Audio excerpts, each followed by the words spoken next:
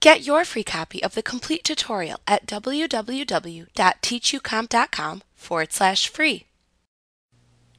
In your calendar, you will need to be able to select the different calendar items, such as appointments and meetings, to delete or edit them.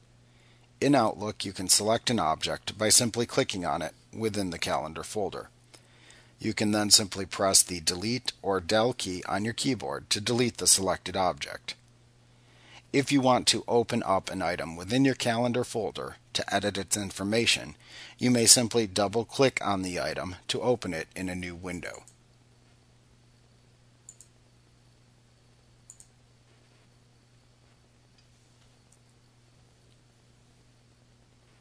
Like what you see? Pick up your free copy of the complete tutorial at www.teachucomp.com/free.